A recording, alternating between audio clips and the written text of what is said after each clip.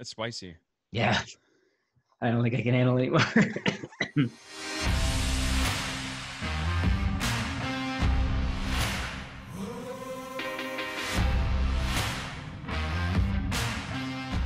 Hello, ladies and gentlemen, and welcome to the Live Your Mission show, brought to you by Mission Meats, where our guests share their most actionable advice so that you can live a more mission-centered life. I am your host, Peter Alwood, and today we are having Craig Emmerich on the show.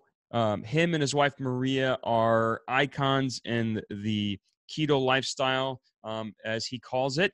And these guys have literally written the book on it. And so I wanted to have them on because I think it's important for us as individuals to figure out what it is that we need to eat, what we need to consume, what we need to put in our mouths, as he says on the show, and what we shouldn't, that will give us the best ability to be the best versions of ourselves. And so on this show, we talk about all kinds of things. He gets into the science of keto, and then specifically the carnivore diet that he is exploring as well. And there's just lots of really good information on here. How he has worked through essentially not curing his Lymes, but keeping his symptoms at bay, because Lymes is a lifetime thing, as we some of us know. And so he talks through all of that stuff and their journey and background, different recipes that they've used, how they have both their sons follow the keto diet as well, and how they've made that a success, and how they have physically actually grown from it, from being 2% on the range for their age, and getting all the way up to the 75% range and staying there. So very, very good episode. I talked him through and asked him some questions that I always think about, which is, how can you be such a proponent of keto, and then the next person I talk to is a raw vegan and thinks that's the best thing? Like, what is, how do you reconcile those two things? And so he addresses that very well. And so I think you guys are really going to love this episode from Craig, and be exposed to some of their content if you go and check out what they're doing, which you should. These guys are just really both amazing individuals that have the knowledge and the background to share and to help you live this lifestyle, or at least try it, and be most likely to succeed with it. So check that out. We'll have plenty of other folks like them on the show that are sharing other diets as well. And so we'll be able to see these from all different angles. And so I'm really excited about that as well. You'll also get to see him try to eat some Carolina Reaper as a self-professed person who doesn't like spicy food. And so that was kind of not fun to watch him cough on it and stuff like that. But, there's a little bit of humor there, right? And so he did that. So anyways, I won't spoil it anymore. Now let's get on with this episode with Craig Emmerich. Thank you.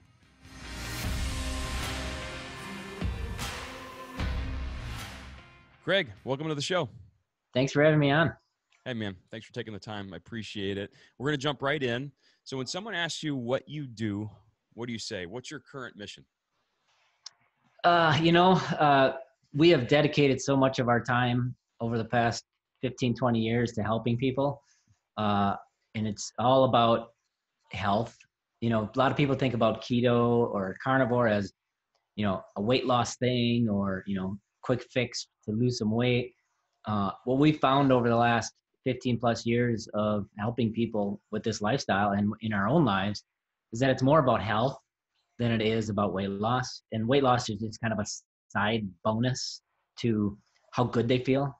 And so, we've kind of dedicated our mission as spreading this is, it's not a diet, it's a lifestyle that can not only help you lose weight, but make you feel better, get off your medications, reverse symptoms from all kinds of autoimmune disorders and other issues. And we're just all about spreading the word of that health message. And why is it important to make the distinction of lifestyle versus diet? Because if you think of a diet is something you do for a short period of time to lose some weight, and then you go back to the way you were. And for us, it's as much about healing as anything. And if somebody has terrible autoimmune condition where whether it's digestive issues, Crohn's, colitis, or skin issues, eczema, these type of issues that can really be, it's really rough when you're dealing with those chronic kind of conditions, especially like pain, like fibromyalgia or Lyme disease, which I have. And when you do this and you see how much better you feel, you don't want to go back. You don't want to go back to the way you used to feel with the pain, with the inflammation, with the skin issues. And so to look at it as a lifestyle is much better, to set your mindset that I'm not just going to do this for a while and I can go back to eating donuts. I'm going to do this as it's something that's going to be better for my health in the short term and for the long term. And so looking at it as a lifestyle, I think makes it easier to have that vision. Yeah, I agree, man. And it's interesting because diet has become this short-term thing. Like it's a term that somebody associates with, this is something I'm going to do for a period of time. But really, diet is what you eat, right? It doesn't have to be a short-term thing, right? So I see why you're using that now, because it's like you can't even like try to retrain people to think diet is what you eat, not this short period of time, this 30-day challenge or whatever. Something I like to spin with people on that is they'll tell me, so you eliminate all fruit? How can you eliminate a whole food group? And I say, diet is anything you choose to put in your mouth. And you choose to put some things in your mouth, other things you choose not to. And number one, we eat lots of fruit. We eat olives, avocados, cucumbers, right? And then I ask them, so do you eat any organ meats? Liver, kidney. They'll say no. And I'll say, you're eliminating a whole food group from your diet, right? I mean, it sets the mindset of, oh, okay, everybody chooses to eat certain things and not to eat others. That's right. That's right. And so you have alluded to this. So you have Lyme's. Tell me a little bit about that, what you were going through or what you were experiencing for someone who hasn't gone through Lyme's. Like, what's that? I mean, is it joint pain? Is it other things? And then why keto? Like, how did that happen?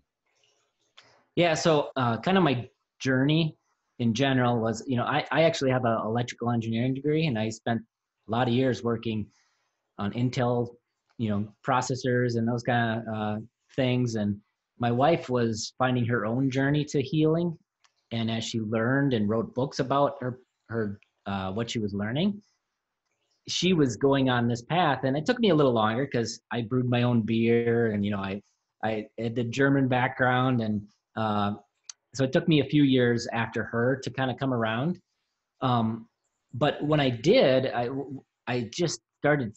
I saw her she led by example. She had endless energy. She never had any afternoon slump where you want to get tired and take a nap, or those cravings and hunger just kind of go away and you don't think about food all day. She was getting all these things, and I wanted that, especially when I was still working in a cubicle job and I was working long hours and you get tired. So I just started doing it more and more, and 10 probably 12 years ago I went full keto and I've never looked back. And so what's interesting about my journey with Lyme is that I was always keto. I started getting symptoms about 7 years ago. It started in my lower back as just a pain and stiffness that I thought was related to a high school football injury, that I damaged a disc in my low back and had issues on and off. So I didn't think anything of it. But over about 5 years, it just got worse and moved up my back more and more, at my neck, base of the skull, just this stiff pain. And I finally realized when my 7-year-old son could throw a football farther than I could because of all the pain I was experiencing, that something is just wrong. I'm too young to be like this. Mm-hmm. And so I went in, and initially they give you a Western blot Lyme test, which is a standard Lyme test. And it came back negative. But I later found out those are up to 70% of the time they show false negatives. So that's, you say negative, but you really have it.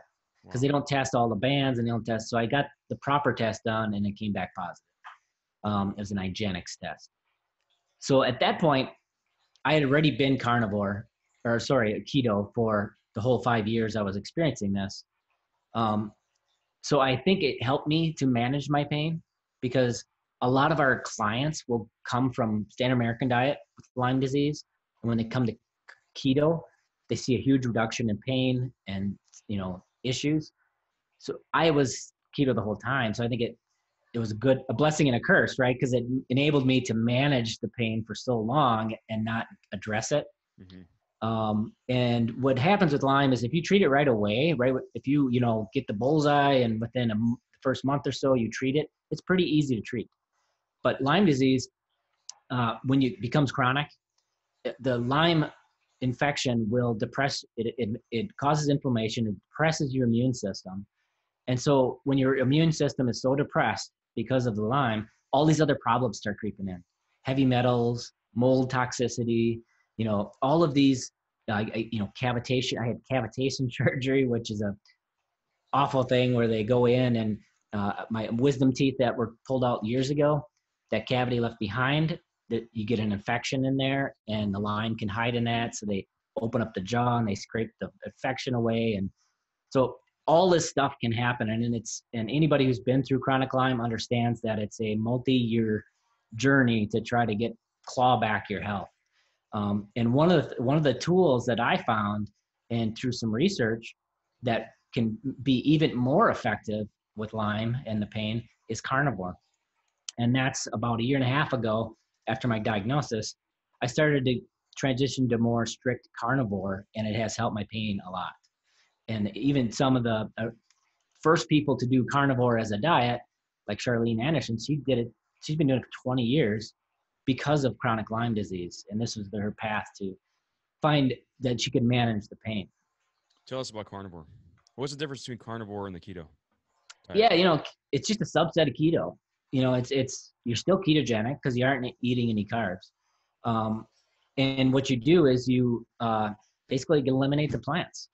And the reason that, and I have a presentation next week, which will probably be in the past and when this goes live, but at Low Carb Houston, Okay. really good event held by Dr. Nadir Ali. He's a cardiologist. I'm going to do a presentation on a case for carnivore. And one of the cases I make is for chronic pain, autoimmune, Lyme disease.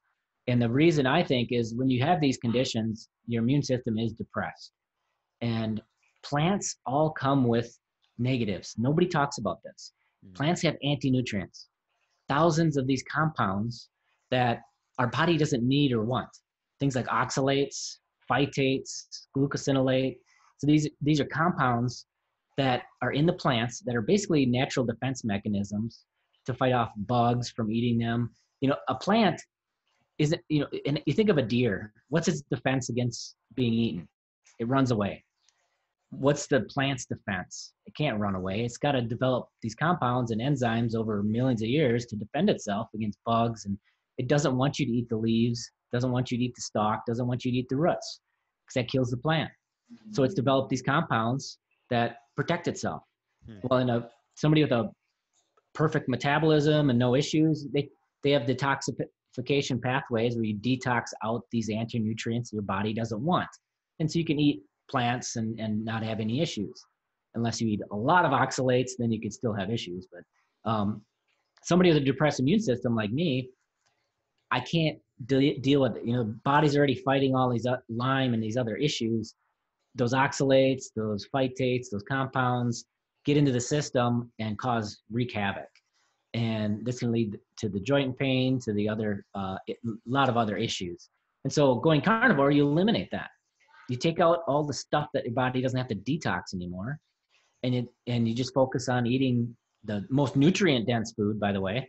We have these charts in our book that's showing, just beef versus kale or blueberries or an apple, and beef just blows them out of the water for vitamins and minerals. And so you're eating nutrient dense food, doesn't have any anti-nutrients, and it just enables your body to deal with the Lyme and other issues going on. Got it. All right. So before we have a complete backlash from vegetarians, right? For example, you're not saying that it's bad to eat them per se, but if your system's not up to par, so to speak, then And if you want to be able to heal your body, then you need to eliminate those from your diet. Is that what you're saying? I think it can help you by eliminating them because your body doesn't have to deal with detoxifying those things. Sure. But I would say that, like oxalates, for example. Oxalates are these tiny crystals that are in a lot of different things like, kiwi, all nuts and seeds, kale and leafy greens. They all have these little tiny crystals that kind of look like little spears, and they can cause irritation and they can build up in the body. And actually, when you go carnivore, a lot of people will get, a sty in their eye or suddenly a skin rash that breaks out. It's oxalate dumping. It's your body pushing these oxalates out that have accumulated. Oxalate toxicity ranges from like 3 to 30 grams. Why such a huge range? Because of your metabolic state. So, if you're somebody damaged metabolism, with metabolic syndrome or Lyme disease, you might be more like 3 grams and you could die. 3 grams of oxalates being consumed. There was actually a man in Europe that ate 3 big bowls of the soup that was made with vegetable that's high in oxalates, and he died. So, I mean, you can die from these things, right? If you eat too much. That's why things like green smoothies can be dangerous. You drink like three green smoothies in a day, that could be 3 grams of oxalates. Again, if you're metabolically healthy, you might be able to handle up to 30 grams before it kills you, but it can still kill you, right? I mean, this is something that your body doesn't want or need. Got it. Now, so this brings up a point that something I've wondered about for a long time, and I'm sure you've been asked about this, both you and Maria. There's so much conflicting information, right? So like We'll talk about carnivore diet, right? Which is extreme on one spectrum. And then my next conversation could be with a raw vegan. Yeah. How do you reconcile these? Is it specific to the person? Are there some universal truths? Like, how do you address it?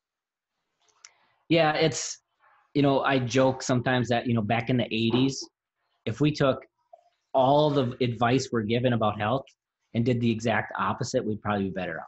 Yep. Low fat diets, cholesterol is eating cholesterol will kill you. Things like, dumping on sunscreen the second you're in the sun, even though we need that vitamin D, we need, common sense, 20, 30 minutes of sun exposure to keep our D levels good. I mean, there's so many of these recommendations that were just flat out wrong. And the most recent science shows that. And so, and they're starting to come around very slowly. Like they're no longer, the food pyramid or whatever you want to call it. They don't say don't eat cholesterol, and dietary cholesterol isn't an issue. They've kind of taken that out finally, and they're starting to shift their views. But we look at the science. What does the science say? What does our biology say? How do our bodies work? And in my presentation about carnivore, I talk a lot about this, our evolutionary history, how they did isotopic analysis of the collagen in the fossils of our early human ancestors and Neanderthals.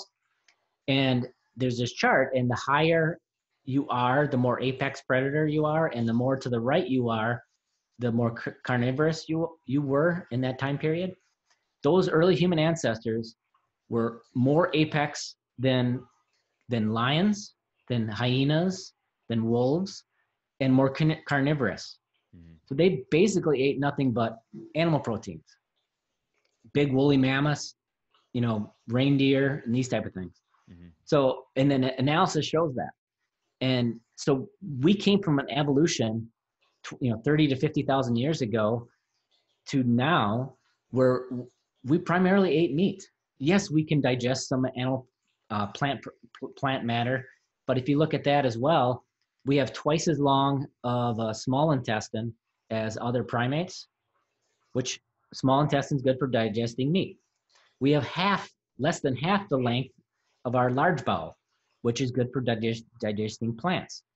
So why was that big shift made? Because as we grew big brains, we had to swap a big gut for the big brain, which means you got to go to the more nutrient dense foods, and that's animal proteins. Okay. So are you saying that there's also a link to, I mean, mental capacity and stuff like that? Well, I'm saying that's how we evolve. You know, if you go back to the primates, Mm-hmm. why did this one group suddenly get these big brains and their guts shrunk? Mm-hmm. I think it's because what enabled that evolution to happen Mm-hmm. was the animal proteins. Got it. Got it. So, someone who's out there who's looking to either try out keto or try out carnivore, Mm-hmm. what's your advice? And then let's say they're on a completely different diet. They're vegetarian right now or Yeah. whatever, but they're considering their options.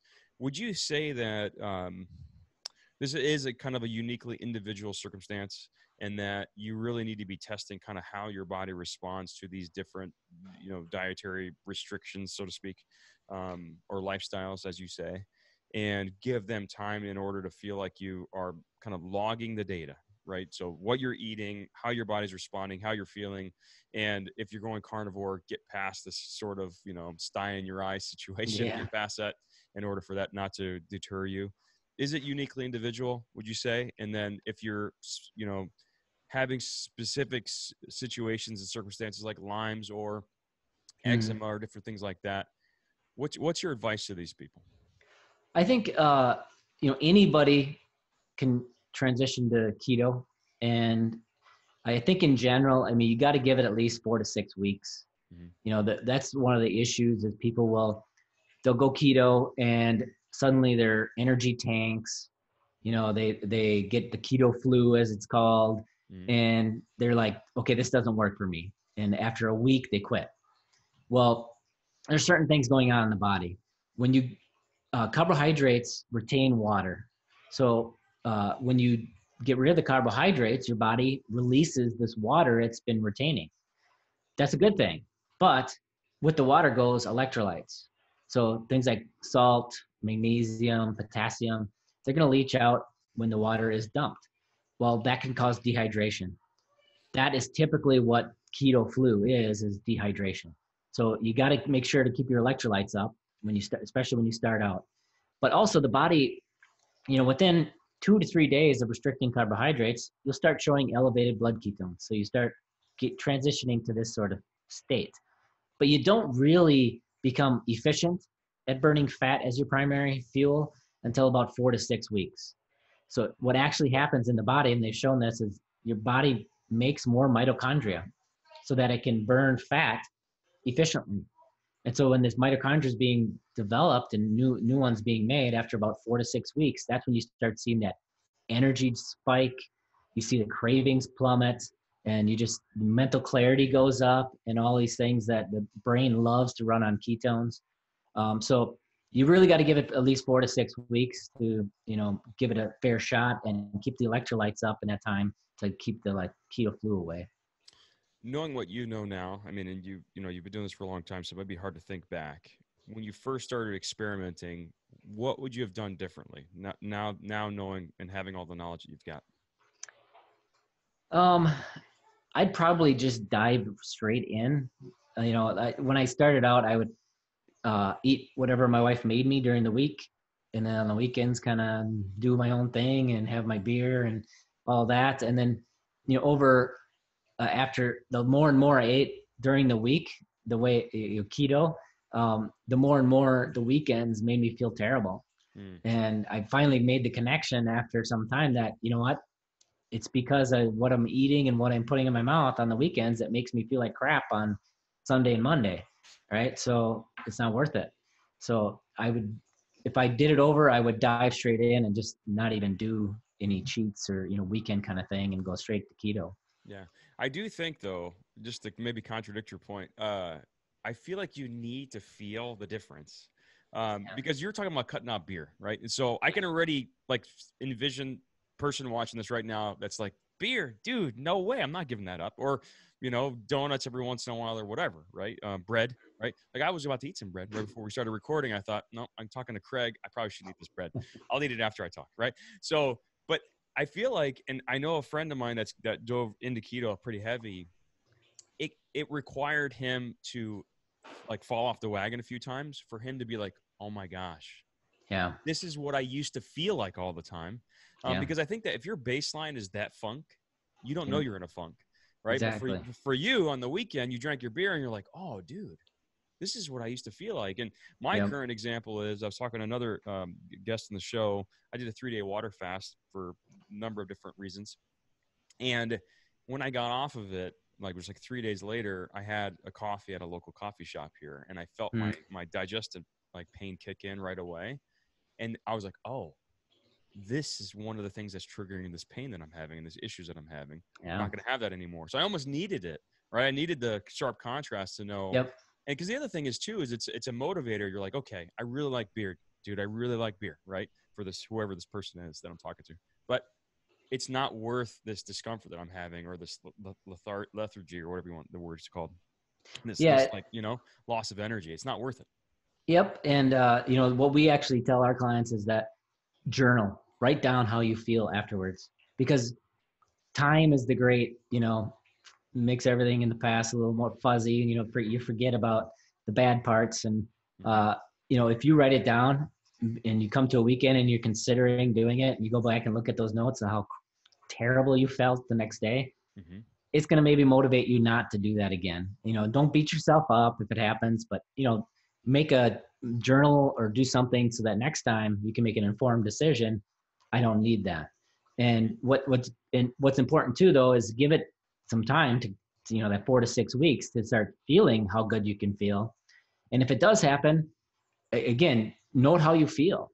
A lot of what happens is the body, if it's getting something like gluten that it doesn't really like that much, it's going to have antibodies ready for that, to deal with that thing that's coming in that you're sensitive to, or your body doesn't really like. And so when you eat it, you don't get a big reaction because your baseline's kind of up here, right? And so you don't really notice a big change. When your body finally gets a chance to not have to deal with that anymore, and now your baseline's down here, and you see the reaction when you eat it and how your body really reacts to that food, it can be striking. Like people, like you said, they'll eat one piece of bread or one donut, and it's like they're completely ill the next day. That's your body's normal reaction. And you're right. It's good feedback to say, I don't need that. Yeah. It's just like if I have fried food or something when I haven't had it in a very long time, the next morning I wake up, I'm like, oh my gosh, I can barely open my eyes. I just feel super puffy. I feel bad. Yeah. And I'm stubborn. So I need that to say, dude, that was good, but it wasn't that good. Yeah. This is not worth it. And so a couple of practical tips, and I've got 2 angles for you to answer, Craig. One is on the lifestyle side. I almost said diet. The lifestyle side of things, a couple of practical tips. You've mentioned journaling. I've mentioned kind of sharp contrast between, this lifestyle versus the other. Are there a couple of other tips as it pertains to the keto journey or the change in diet journey that you could give the audience that's like, hey, if you're going to start somewhere, just start here in order to at least feel some change and kind of kickstart it so then you can be motivated to continue down the path. Do you have a couple? Yeah. If you're not ready to dive all the way in, just start with changing breakfast. Instead of toast and cereal and these things that, an hour later you're starving because your blood sugar is plummeting. Try some eggs and bacon. Just switch over your breakfast. See how much better you feel in the morning and thereafter. And then maybe you can, transition some of your lunches and those kind of things. Another really important thing that can really help people in the beginning, if they're coming from, a standard American diet, we've kind of lost track of cooking in this country, with home cooked meals in a lot of cases. And so it's going to take you more time to make whole foods, right? It just, we make some arguments that it technically isn't. Like Maria and I, we get a lot of things delivered, which is another great tip is, getting meat and products delivered to your home so you don't have to go to the store. But she made her Chipotle at home with hamburger, and my son helped her, and I got in the car with our other son, and I drove to the Chipotle that's just pretty close, waited in line, got the order for a Chipotle bowl, brought it home, and by the time I got home, My other son they cooked it, he ate, they cleaned up, had leftovers by the time I got home. So is it really longer? No. But, you got to be mindful about it and allocate the time. And we tell people, take Sunday, allocate a couple hours to prep for the week. You can make a big batch of we have this chili that people love, or our one that people really love is our protein noodle lasagna, which is basically lasagna, and you replace the noodles with shaved, chicken breast or, meat. A lot of people say it's better than the original. Make a huge batch, put it in single serving sizes, throw it in the freezer or fridge, and you got easy meals for the week. Planning ahead can really help keep you on track. Yeah. And there's some side benefits too. I mean, you guys are working together in the kitchen, laughing and talking, and maybe spending some time you normally wouldn't have spent. Exactly. Like I would venture to guess that the conversation that day in the kitchen was maybe a little bit better and more memorable than the drive to Chipotle and back. It's possible, Yep. And so there's all these ancillary benefits that will help us maybe be more grounded as a family. Movement, like just walking around the kitchen, chopping, moving versus sitting in the car, right? Like it's that movement too, that those unconscious movements can really help you in the long term. Parking on the farthest spot on the parking lot at the grocery store and walking through the grocery store to pick up your food. And, all these things add up, and that can be a big health benefit too. Yeah. Awesome, man. All right. And then on the other side of things, as far as your mission to be the resource, right? Like the top resource for keto, you and your wife, what are a couple practical tips for someone out there that's got some information, right? Some knowledge that they haven't been sharing with the world. Maybe they're working a job that they're good at, but it's not part of their passion or their purpose, right? How did you make that switch? I mean, dude, you're an electrical engineer, right? I have a mechanical engineering degree. I know what engineers do. They don't talk to people. They sit in a cubicle and they crunch numbers really, really well. But they don't necessarily get out behind the, camera as you're doing now or on stage talking to people. I'm going to make a guess and say that's probably not your natural instinct is to start talking to a big audience, but maybe I'm wrong. Yeah. How did you make the leap? And what are a couple tips for someone out there that's like, dude, I know I've got some knowledge on this and I could be an expert, but I'm having a hard time making that leap. What do you have?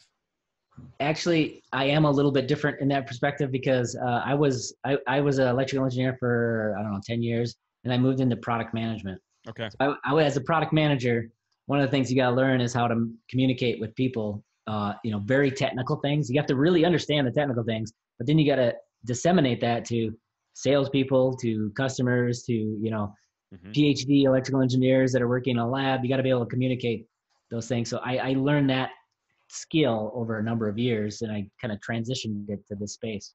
Okay. But I think in general, what people can do is just start disseminating the information, whether that's, making a blog. It's really simple to put a blog up and just start putting your thoughts and your information out there and sharing it.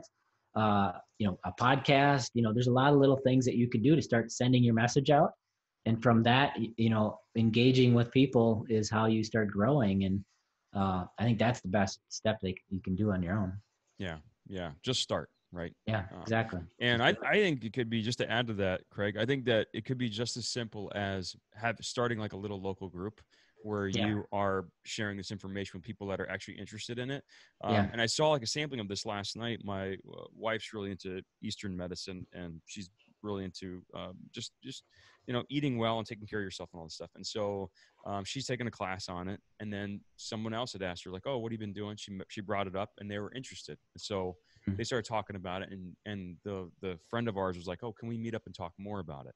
And to me, it's there's a little glimpse, right? You've got some information, you're really passionate about it, you're knowledgeable about it, becoming knowledgeable about it. There's one person, right? Yeah. Just add another. Exactly. We actually have in the past year started doing a keto coach training program.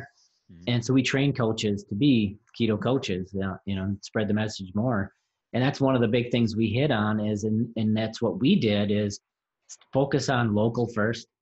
You get out there on the web and it's so hard to get a message that, starts to resonate with people and people get eyeballs on it. But if you start out local, that's what we did. Maria would go and she'd set up time at the local library where they give you a conference room for free, where you could do a presentation, and we'd invite people to come for free to hear this message. And, at first it was 5 people or, 3 people, but from that grew the message. They took it home, they tried it, they saw how good they felt. Everybody's asking them, what are you doing? You look amazing. So they say, that's how you spread locally, and from locally you can spread further. But I think that is a big key to building, is the local part of it, like you said. Yeah. You're talking and remind me of an old article by a guy named Kevin Kelly, founder of Wired magazine, and he wrote an article back in 2008 called 1,000 True Fans. And so you just Google that, you'll find it. And it's just essentially this, right? Like, you don't need a critical mass, like this huge mass of followers. You just need a small group of passionate followers, whether it's 1,000, 100, 10, doesn't matter. But, just this group that's like truly invested in what you're doing and following what you're doing, and then it'll grow from there, right? Exactly. We've been blessed to have such a strong following throughout our journey. I think it's because we're real and we're honest, and they trust us because we always base everything we do on the science, and we're not afraid to change our opinion. Mm-hmm. I think true confidence is you're not afraid to change your opinion, right? Because you're learning, and we're all in a learning. If I stop learning, I'm done, right? Mm-hmm. I mean, we're all going to continue to learn, and we will implement what we learn with our clients, with our followers, and so they trust us. And we have such an engaged following. It's just crazy. I mean, we don't have the biggest number on Facebook for keto people or on Instagram, but I'd be willing to bet we have the highest engagement of anyone. Mm-hmm. We have a very engaged following, and that's what's important. Yeah, I can vouch for that too, man. You guys, your followers are very passionate, and great, for good reason, man. All right, now we're going to switch gears to the fire round. This is where our guests answer some rapid fire questions while they attempt to eat some of our Carolina Reaper beef jerky. Are you ready?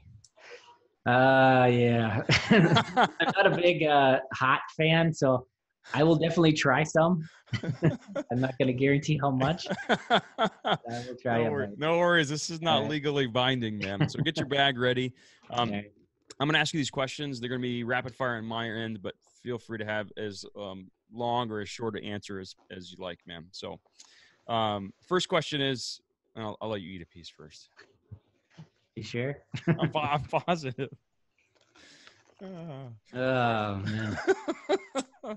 All right. So, favorite book. Could be in the last year. Could be a classic for you. Doesn't have to be business related or keto related. Just something that comes to mind when somebody asks you what your favorite book is.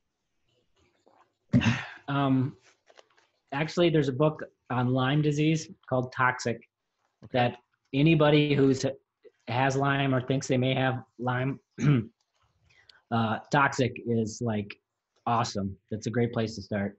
Okay, Toxic. By Neil Nathan. Okay. It's hot. Early or late riser, and what does that look like? Kind of in the middle. I'm not. My wife's a huge morning person, and so she's up at like 5:30, and she's, we kind of have a different schedule. She gets a bunch of stuff done before the kids get up, and a lot of times we'll do work after they go to bed. So it works out well for us. Okay. Have you always been on that kind of routine? Has anything changed as you changed your diet? I've pretty much always been that way. Yeah. Okay. Any quotes you live your life by? Probably the education piece. Always keep learning. Always keep educating yourself. If you ever think you know everything about a topic, you don't. There's always somebody who knows more or can share a piece of information that helps you. Okay. That's spicy. Yeah. I don't think I can handle it anymore. So if you want to see someone, like I ate a whole bag on Instagram and it didn't hit me till actually after I was done eating the whole bag. And it was hot. That was a hot bag. Oh, I can't do it. Okay. So that real quick on the education piece, do you think that's what's fueled your passion, not fueled your passion, but has fueled your growth in the keto space? Because I feel like you have to have some sort of innate desire to continue to improve and to discover and to learn things on your own versus have this prescriptive information like this is the diet that you need, Craig, and this is what you're going to follow. Do you think that's what fueled kind of like your discovery, especially with the carnivore stuff, which is even to me even farther extreme? I do. I think I think a lot of it stems back to that engineering background. There's a lot of engineers in this space now. There's, people like Ivor Cummins, who's got great information on cholesterol and this lifestyle. He's an engineer. Tyler Cartwright, Marty Kendall. There's all of these. Dave Feldman, who's doing great stuff on cholesterol. These are all engineers. Mm-hmm. I think that the reason that they're coming into this space and having success is because they look at things differently and they're open to change. As an electrical engineer, if I didn't educate myself on the new technologies coming down the pipe, I'd be obsolete in 6 months. Yeah. So you constantly had to learn and adapt and change based on the new things that were happening and the new discoveries. So I think bringing that into this space, you bring that same mindset and you look at things more as a system and say, okay, if my outputs are wrong, what did I mess up on my inputs? And that's the way I looked at things as an electrical engineer. If I got a part and my outputs aren't right, were my inputs right? And yet in healthcare, so much today is your outputs are wrong. Okay, let's add this prescription to mask these outputs and kind of cover up some of these symptoms. Why don't we go back and look at those inputs? Let's look at diet. Let's look at how much exercise you're getting, how much sleep you're getting, how much sun exposure you're getting. Are you smoking? And these are all inputs to the body. And when those inputs get messed up, the outputs get messed up. And if you go back and fix the inputs, the outputs take care of themselves. And I think that's kind of that systems or engineering approach that can be so helpful in this space. That is such good advice, man. Because that's distilling it all down, right? Yeah. If you're this engineering phrase, which garbage in, garbage out, right? Exactly. And that's part of it, right? And it's interesting you say the engineering piece because David Hauser, who we had on the show, also a programmer who then said, dude, we had all success applying this methodology to business. Why am I not doing it to my health? And so he just did exactly what he didn't invent a new system. He said, I'm going to take this process of tinkering and I'm going to apply it to my health. Yeah. And so that's fascinating, man. In the last 5 years, what new belief or behavior has most impacted your life? Or I'll say it another way. What have you changed your mind about? What did you believe to be false before and now you believe to be true? Just about animal protein in general. Okay. I looked at it as literally when I started writing our book Keto, I wrote half of it with my wife, and I wrote a whole chapter on the nutrients in beef because I was probably started writing that book, I don't know, 5-6 years ago, and I'd been in this space for a while, thought I knew something about nutrition and what's in our food, and yet nobody talks about, that steak is loaded with nutrients. You don't see the message on TV. You don't see that anywhere. Mm-hmm. And I started researching it and running the numbers, and I'm like, what the heck? Why did I not know this? Mm-hmm. Like, just the most nutrient dense food on the planet pretty much is beef liver. Like, you can't put something in your mouth that has more vitamins and minerals than beef liver. And beef by itself beats almost anything. So, that knowledge of looking at animal proteins as your source of nutrients was a huge change for me. And I think in general, people just don't see that. But I think, and there's many other aspects of animal proteins that we could go into, like the environment and some of these things that are commonly thought today as problems, mm-hmm. which really aren't. And, one of the things I've really been on a agenda to promote is the fact that properly raised animals and specifically ruminants can actually help reverse climate change, not be of negative impact on it. And I've been trying to message that a lot because it's such a crazy thing to think about that something like fossil fuels that are like 28% of our problem of emissions isn't being talked about more aggressively when we're talking so aggressively about cattle, which are like 2%. Mm-hmm. And even then you got to think of what is the cattle is a cycle, right? So think about the atmosphere. You have the methane emissions, but those cows are not alchemists, right? they didn't make carbon out of nothing. Mm-hmm. Where did they get the carbon? They got it from the grass they ate. Mm-hmm. Where did the grass get it? From the air. So you're getting carbon out of the air, and it goes through the cow. Some of it comes back out, but then it goes back to the grass, and you got a cycle. Mm-hmm. Fossil fuels, that are pulled out of the ground, that's carbon coming out of the ground that wasn't in the atmosphere. And it's going to go in and have a 1,000-year life of carbon dioxide in the atmosphere that is adding and adding. And actually, there's been an increase in methane over the past several years. There's a study that was just done that linked it to fracking, not cows. The type of methane that has increased is the type of methane that comes from fracking. So again, that's new methane coming in. That's not coming from carbon dioxide through grass, through a cow, and out through a natural cycle. So I think we got to focus on what the science is telling us and what is the real problem, and not these false problems. Yeah, like something that's such a minuscule percentage of the overall problem, right? Yeah, even and then on top of it, it's a cycle versus new coming out of the ground and pumped up. That's a huge difference. Yeah, the difference between something that was like previously trapped, not going to be released potentially. I'm no scientist. Exactly. Exactly. Versus something that was just part of that cycle, and the animals would be part of it. Yeah, I totally get that, man. All right, couple last questions here. What should I have asked you, but I didn't? Boy, maybe about my kids, how they're keto. We got we adopted our sons from Ethiopia when they were 1 and 2 years old, and immediately just started feeding them the food we ate. And, that could be beef pureed up so our youngest could eat it, avocados, egg yolks, salmon. They loved salmon, just real food. When I look at these jars of baby food, it's just like, we didn't have baby food when we, our paleo ancestors they ate food, right? And the food primarily, to fuel growth is animal protein. And they actually came to us at like 2% on the growth charts, height and weight, because they nutritionally were not getting, what they needed in the orphanage. Within 1 year, feeding them this way, basically keto, because it's all animal proteins and avocados and these type of things. They were at 50% on the growth charts, and by year 2, they're at 75% on the growth charts, and they've stayed there. So there's this other myth of keto can stunt your growth for kids or something based on these flawed studies. Well, it's not true. Not if they're getting enough protein.